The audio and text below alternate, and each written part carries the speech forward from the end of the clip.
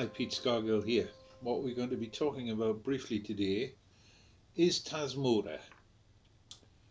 I'm going to show you the latest links to Tasmota itself, to the flashing utility called Tasmotizer, and to the device manager called TDM or Tasmota Device Manager. Hopefully this will tie it all together for you, and although there's far too much for me to explain here, the links you're going to see here and the images I'm going to show you will try hopefully give you some kind of idea of how this all fits together.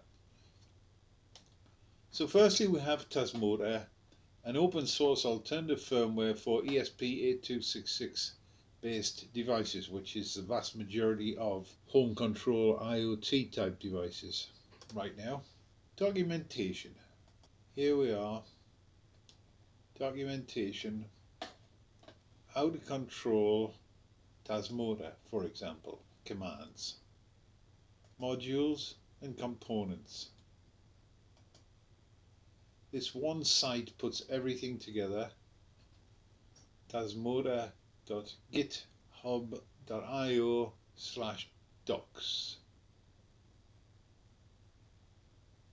Over on the right you see Tasmotizer itself, in this case an exe file for Windows 10, which will let you put this firmware onto an ESP8266 based board, for example the IT Sonoff.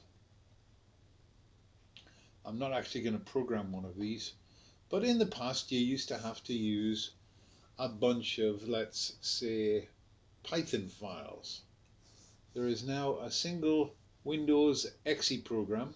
You can flash a local binary file which you can open up, something you've downloaded, in this case in users Pete desktop tasmota.bin, or you can choose the latest release file directly from the web, or if you're feeling more experimental, the latest development file, again which you just pull directly off the web. You don't download anything manually, you just press the button and go.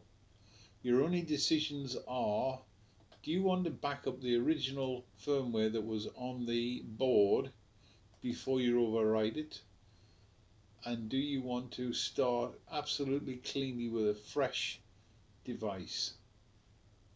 They're your only decisions, that and which COM port you're going to use to flash the device. So let's assume we've now flashed one of these devices and we have Tasmota on it. We can control Tasmota by looking at its web interface or talking to it serially, or once Tasmota is on the device, we can use something called TDM or Tasmota Device Manager, which again is available now as an exe file. What you're looking at here is one of many views available. The first one I will show you here, we're looking at the devices list. These are all the devices in my building here, or all the devices that are currently attached. I'll give you an example. Living room lights 1 and 2, which are Sonoff basic devices. I can see the state of them either on or off, and see how long they've been turned on. I can look at their health. Here are the devices, the amount of time they've been up, how many times they've been booted, the reason they were last restarted, the signal strength for each device. I can look at the various devices, which version of the Tasmota firmware are they running, and which SDK are they running. So I'm not really interested in that. I just want to know what version they're running, because I'm not going in and programming the devices, the hardware. I'm not getting a hold of source files, etc. I'm just downloading the latest Tasmota and running it. Another way to look at the same thing is, let's look at the various devices from a web perspective. Wi-Fi, what IP address are they? To the right is my gateway. That is my Raspberry Pi, which is running all of these devices. They're all controllable in my case by MQTT. So what commands have been set up for the various devices. That's an overview of the different devices. Let's have a look at an individual device. Here's the web view of one of the devices called TH10. And here's another one called Living Room Light 1. So in this web interface, all of this is done inside Tasmota Device Manager nowadays. I can turn the device on and off, for example. There you are, Living Room Light 1, turn on, turn off. That's just turned a real device on and off, no doubt to the annoyance of my wife. Within that, I can look at the configuration for the device. That's a simple son-off basic. I can mess around with the Wi-Fi for that device. I can mess around with the MQTT settings for that device. If I was using domotics, I could go in and set that up. I can configure timers for a device. This is just within Tasmota itself, not something external like Node-RED. I can enable timers, including sunrise and sunset for my particular location. Sunset's a bit optimistic, 5 o'clock. It's usually pitch black here in winter in the northeast of England by 5 o'clock, but there you go. I actually do all of that kind of thing in Node-RED, but each to their own. I can configure logging for the device if I want to log information in the device, and I can set up Belkin Wemo or Hue Bridge emulation for Amazon Echo. In this case, that particular device, Amazon Echo can control the device by speech. I tend not to rely on that because Amazon Echo unfortunately always insists on an external connection to the outside world, and if for any reason your broadband goes down, you've got no Amazon Echo. Everything you're looking at here otherwise is controlled within the building and without relying on the outside world at all, aside from obviously electricity. And I suppose if I wanted to, I could make that self-reliant as well, but there you go. So down here we're looking at the console output for each device from Tasmota. TH10 is one device, another device is Living Room Light 1, and we're looking at the consoles of each one of them. Now why do I have two device consoles down at the bottom of the screen here? Because I've been messing around with colors, and I use this to copy the colors from one device to another. So for example, if I look at the web UI of a device called Dual, device Dual has a dark blue background. Device TH10 has a black background. If I go to Living Room Light 1, go to its console, look at the web color, copy that into the clipboard. Now I can go to device TH10, which has different colors. Now device TH10 is the same color as Living Room, and of course that's just one trivial example. There are a million settings in here which you can copy from and modify, if you like, from one device to another. So there you are. We can look at the web interfaces for various devices. We can have an overview of all the devices, and we can do all of this including looking at the console commands for each device and various views of the devices, all within TDM. So basically you have TDM to control Tasmota devices, to set them up and control them. You have Tasmotize to initially program them, and you have the new docs site where is all the information. So for example, commands. You see a lot of commands here. They probably don't mean, to many of you, they don't mean much.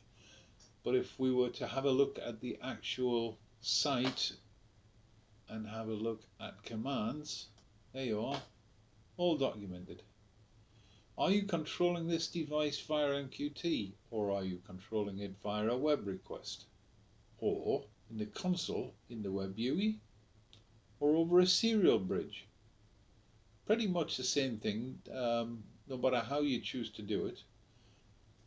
There's a command called backlog where you can take up to 30 consecutive commands, put them in a single line and update the device. You might do that when you first start off, you might have that stored somewhere. So for example, if I'm setting up various devices, I might use backlog to set up 2 SSIDs, passwords, some MQTT, and just put the whole lot once into a new device. If we have a look at templates, within the setup of a device are what its GPIOs do, because different devices, GPIOs do different things. There are templates for this to make life easy for you. So some pretty standard devices here, the Blitzwolf. What its GPIOs do, it has the Blitzwolf device has a button and a LED, and it controls a relay, and it has some power control as well, and you just set up the template for that device. Armed with the docs file, you've pretty much got everything you need, and armed with Tasmotize, you can program the things in the first place. And then when you've got it all running, the Tasmota Device Manager, or TDM, helps you control a whole load of devices in one place. And now, and this is new, as well as controlling Wi-Fi devices, you can control some Zigbee devices. Zigbee is an alternative to Wi-Fi. It uses 2.4 gigahertz. It's actually been around a long time, but for some of you it'll be new. I've certainly not done much with Zigbee, but I now have a Wi-Fi to Zigbee gateway and a couple of Zigbee devices to play with, so Tasmota can control devices with Zigbee. So there you are. Hopefully this will bring you up to speed with the basics of what can be done with Tasmota now. When I say now, we're talking about December 2019. There have been a lot of changes recently, a lot of upgrades. You can control RGB lights directly with Tasmota, and some displays.